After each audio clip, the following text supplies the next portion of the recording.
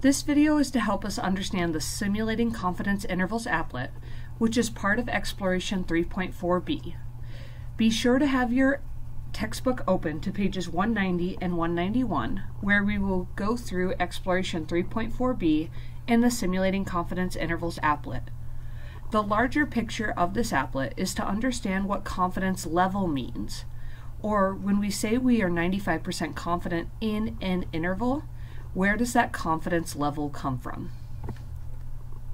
Applets. Go to Simulating Confidence Intervals under Other Applets so we can explore the meaning of confidence. Proportions, binomial, and walled should already be set up.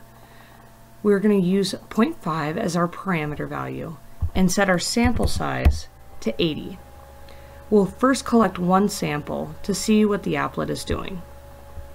In this first sample we collected, our p-hat value was 0.588, and you can see the number of successes and the number of failures plotted under most recent sample. Sample statistics, or midpoints, is plotted just below that. This green square correlates to the 0.588, the sample proportion in this most recent sample. Finally, on the left-hand side, we are plotting a 95% confidence interval for this sample. So the midpoint or center is at 0.588, and our two endpoints were calculated using the formula that you guys learned in section 3.2. Those two endpoints were found to be 0.480 and 0.695.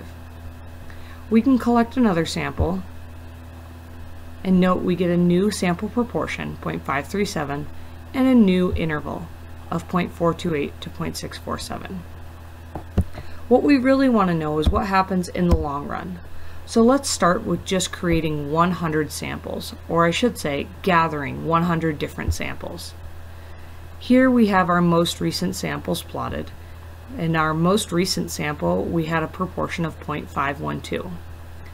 Our plot now, instead of looking at only one sample at a time, has the statistics from each of those 100 samples I just gathered, or the p-hat value from each of them.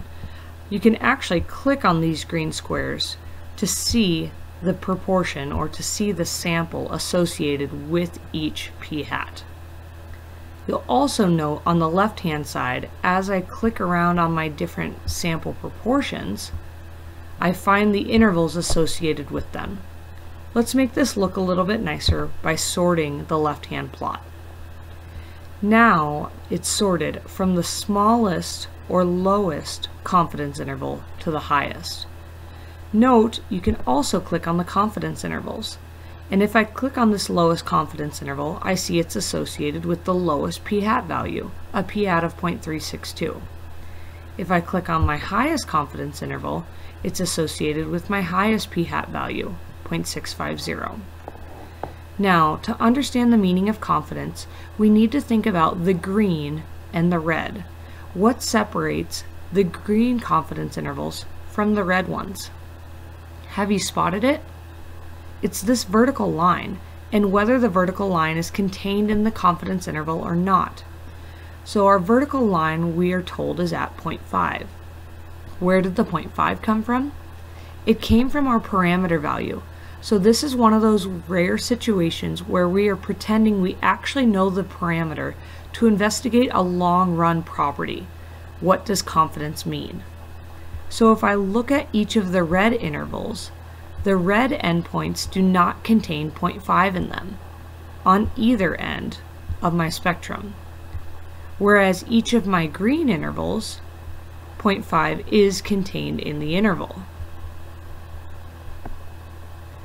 We can calculate the proportion of intervals that contain our parameter using this running total, or intervals containing pi, which we also call the capture rate. What do you notice about this capture rate?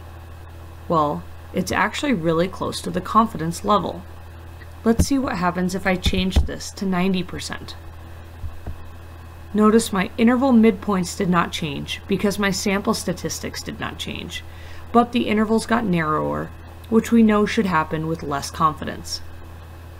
The percent of intervals containing pi also changed to now be only 89%. Again, really close to our confidence level. We'll see this change again if we bump up to 99%. Now our intervals containing pi are exactly our confidence level.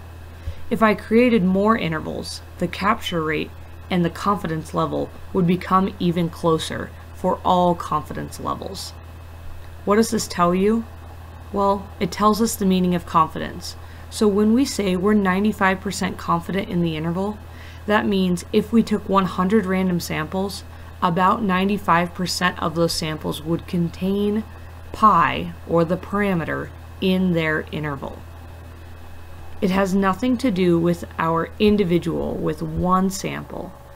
The meaning of confidence is a long-run property.